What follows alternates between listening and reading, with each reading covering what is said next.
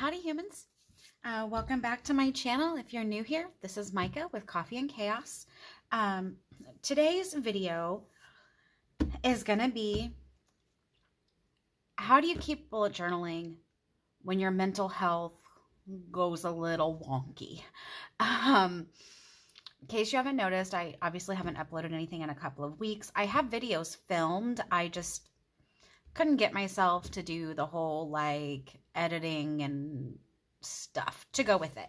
So because I have been fighting a pretty hefty depression slump for the last month or so, and a few weeks ago it caught me firmly in its grasp, and honestly I've just been getting through each day the best that I can, right? So it hit me, depression and anxiety and other mental health issues are so common in today's world, whether it's just that we have a name for it now and we talk about it now, if it's things that were exacerbated by the pandemic or whatever the reason. I know that I'm not the only person who deals with this. And I also know that I struggle to keep my life organized when I am at the bottom of a spiral. And so I thought maybe the way I do things might help somebody else. I don't know. So that's what we're here to talk about today. And let's just stop yapping, okay? All right. So, when I started my bullet journal for this year, as you can see, it was, lots and lots and lots. And then you see it started to get a little less, there's a little more free space going on, some things not filled out, that sort of thing. February's been rough, y'all. I had some stuff going on with my kids. I had stuff going on in my personal life. My job has been super stressful, and my brain just finally was like, no, nothing extra. So as you can see, I have done no illustrating this month at all. None. Also, I'm not dating. I'm not dating at all. So this page will not make an entrance in my Bujo to start with. So, so I did this, layout, and I was like, it's, pretty simple. Like this whole layout took me maybe 15 minutes. But I know that I needed to, do something because I do still have obligations that I have to meet. I can't cancel everything just because I don't wanna. So I did this. My grandson's face there, and I'm not showing him on the internet. And then I just stuck with the same layout the following week, because it seemed like it was fine. It was fine. But it was still it was too much for me to even keep up with, even just like this. So the next week I went and just did this. As you can see, there's no journaling whatsoever. There's a very basic task list. There's no decoration, barely any color. Even this was too much. This was too much. So there's lots of blank space here. So this past week, I did this. I wanted something colorful because I thought that might help. I could feel the fog starting to kind of lift a little bit. And I just kind of wanted to help it along, right? But I also knew I was not going to keep up with any sort of journaling or anything this week. I am just not in that headspace right now. And that's okay. I'm getting through every day. When you get through every day, that's an accomplishment so many times. So my number one tip is scale it back. Scale it way back to just the absolute necessary pieces of your Bujo. Okay. And that for me is a task list, where I can put my appointments. I can put, things I need to get done that day, or even, a little bit of things I did that day. you know, like Wednesday, I made Chex Mix and I said maybe it'll be saltier than I am because I was pretty salty last Wednesday.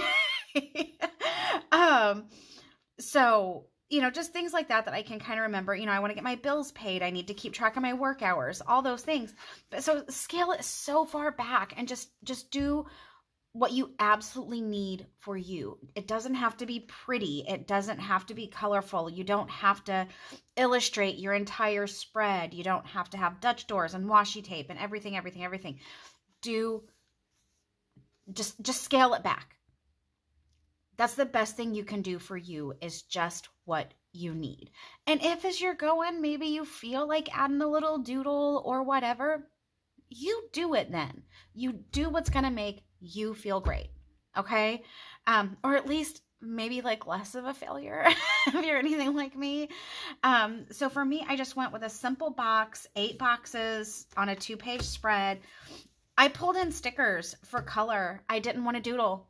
So I had these little arrow stickers, super basic. Like on Monday, I didn't have to work. My kids didn't have school. So we went to this local like wildlife park. Generally on weekends, my kids are with their dad. We are divorced. So I don't get very many opportunities to actually like do fun things with them. So anytime that a day like this happens, we really try and take advantage of it and do something special. I was not feeling this. I even told my daughter, hey, you want me to be real with you? Here's me being real with you. We can still do it. We absolutely can still do it. I will survive. But if we could have a chill day at home, maybe, you know, have a movie marathon or something, that would be okay too. And she was like, no, I want to get out of the house. And I was like, okay, let's go. So we did.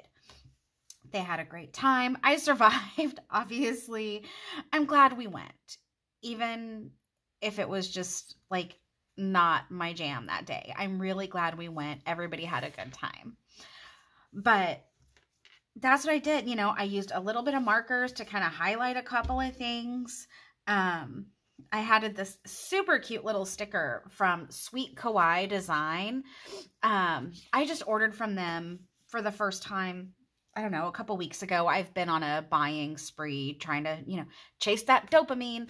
And so I had ordered some stickers from them, and this sticker was just perfect. Why though? Like, why? And then, you know, like I had dinner written out here and I could not deal with cooking last night. So I ordered pizza. It happens, you know. Today I only worked till noon. I spent my morning having a panic attack and crying, and I texted my boss and I was like, I need a mental health afternoon. So I'm out. And she was like, cool, see you Monday. My job has some very definite positive aspects to it, despite being extremely stressful right now. So, but that's it. This is what works for me. It keeps me not missing appointments, although we did miss an appointment on Monday because I totally forgot that my daughter had therapy. Until we were already like in the midst of doing stuff. And I texted her therapist, and our therapist was like, it's fine. Her having fun and getting out of the house and doing something as a family is just as important as a therapy session. So we had a little different therapy on Monday, and that was okay.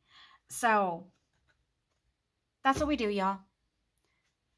If you are like me, kind of sitting in the bottom of a pit right now, I'm so sorry. You're not alone. There are a fair few of us at the bottom right now, I think. But you know what? Tomorrow's a new day. Next week is a new week.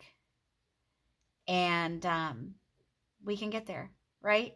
So that's how I keep my bujo going when depression has me down, is I strip it back to the basics and I only rely on exactly what I need.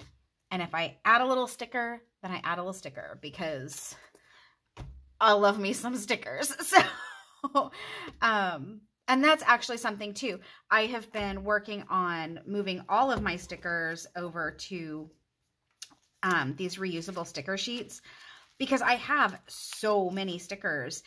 I used to plan in an Erin Condren planner, and I don't anymore, obviously, but I still want to use stickers. So this will be much more functional for me to actually pull stickers out into my Bujo. But I've been doing that. I can sit and stick stickers on a page. Ooh, say that 3 times fast. I can sit and stick stickers on a page, and it makes me feel like I'm doing something that's productive. I'm doing something that's necessary, and it will help future me, right? So, but it's such a small task. It doesn't feel important, but I know I will appreciate it in the long run, and I will thank myself. So that's all we got for tonight. So have a great one, y'all. And if you have tips on how you get through the bouts of depression, please let me know. I take my meds and do my things, and sometimes it's just not enough when there's a lot going on. You know what I'm saying? So I'd love to hear your tips, and I'll see you next time. Have a great night. Bye, y'all.